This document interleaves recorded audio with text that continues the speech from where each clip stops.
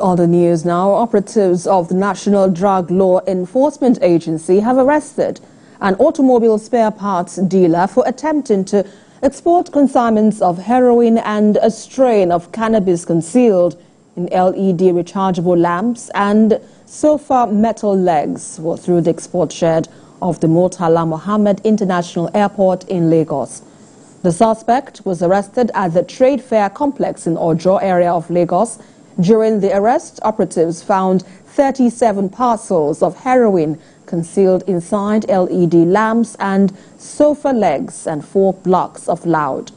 Operatives of the NDLEA also foiled an attempt by drug trafficking networks to export consignments of loud, tramadol pills and other illicit substances to the United States, United Kingdom, Canada and Australia.